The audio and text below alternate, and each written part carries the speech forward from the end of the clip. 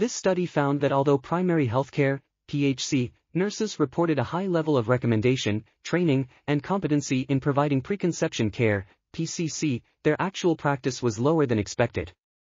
Only 27% of the respondents reported providing PCC services to more than half of the women who sought such services. Additionally, only 17% of the respondents reported having received formal training on how to provide alcohol, drug, or tobacco cessation services and how to conduct preconception risk assessment. Furthermore, only 20% of the respondents reported receiving any training on how to provide PCC services.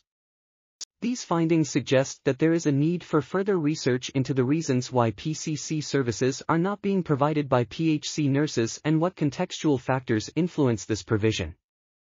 This article was authored by Winifred Chinyere Ukoha RN, MSc, PhD and Ntombifikile Gloria Mtshali RN, MSc, PhD. We are RTCLTV, links in the description below.